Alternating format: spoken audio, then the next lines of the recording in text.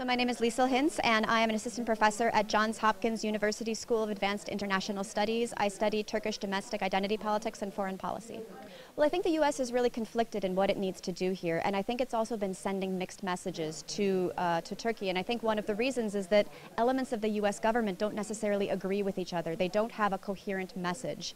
One of, I think, the most detrimental things that the U.S. did was to, from a Turkish perspective, announce that they were setting up a special border protection force. And to Turkey, that contravenes the message that was given, saying we are temporarily arming the YPG, we will take back the weapons that we have given to them, and we will remove our presence. Now, from a Turkish perspective, the U.S. has committed to a continued presence in the region, a continued support of a group that the Turkish government sees as a legitimate, in their eyes, security threat.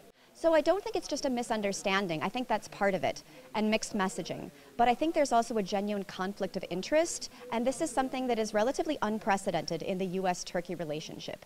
We saw a major conflict in 1974 when Turkey invaded Cyprus against U.S. wishes, but now for the U.S. to be arming what Turkey sees as a terrorist group is something that is unacceptable, along with the holding of Fethullah Gülen and the Reza Zarrab trial and a number of other policies that Turkey finds completely unacceptable.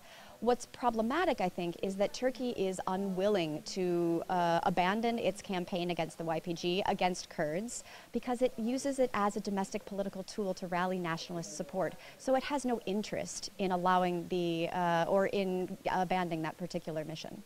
I think the U.S. is in a very tough position. One, because the U.S. has repeatedly supported Kurds, different Kurdish groups, in its own military interests, and then has sort of abandoned them later on. So I think that the U.S. feels, in a sense, a responsibility to try to continue to help the Kurds. They are clearly a very effective military ally, as they were in Iraq and in Syria against the Islamic State. But I think the U.S. is very hesitant to involve itself or to try to give any kind of official support. And we saw this during the referendum. And this is something I think that's very difficult for the KRG itself. And another element of that is, how can the KRG necessarily believe any of the promises that Baghdad is making when, in effect, not everyone in the KRG supported the referendum, and that there were a lot of intra-Kurdish divides there as well?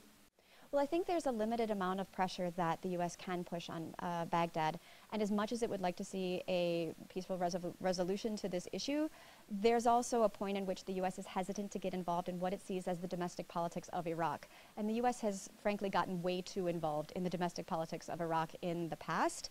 As much as it sees the Kurds as an incredibly valuable ally and has been concerned about their fate in the past, I think that it's hesitant and also cognizant of the extent to which it can exert any kind of effective pressure.